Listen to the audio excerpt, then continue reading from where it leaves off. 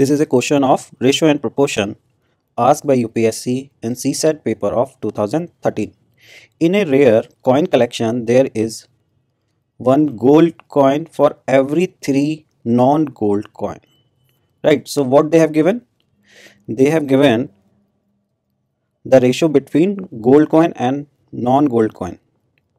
For every gold coin, there is 3 non-gold coin. Right. Many people I have seen, like many students, what they do, they write it like this. Right. This is wrong. This is altogether wrong. Right. So it is reverse actually. It is this one. Right. And it is better, don't get confused and write it in this form. Okay. Or in proportion 1:3. Right. 10 more gold coin are added to the collection. 10 more gold coin are added in this.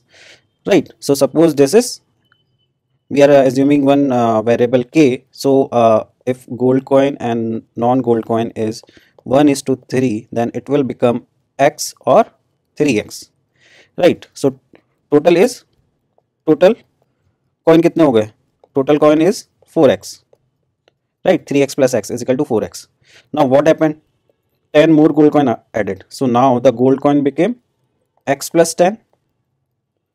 Right. And the ratio of gold coin to the non-gold coin would be, now the new ratio is 1/2. Non-gold coin are same, they are still same, 3x.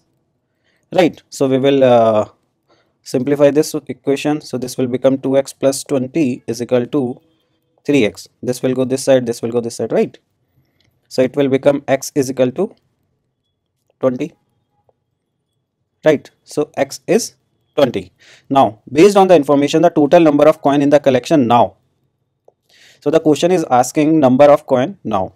So previously the coins are x is 20 and this is 3 into 20. So these are 60.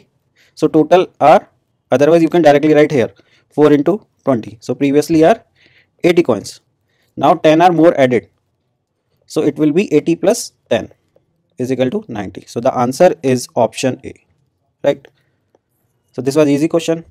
I hope ये सबको समझ आ गया होगा. If you guys still have some problem, you can comment or WhatsApp us or mail us or call us. Right. And if you like our video, please like and subscribe.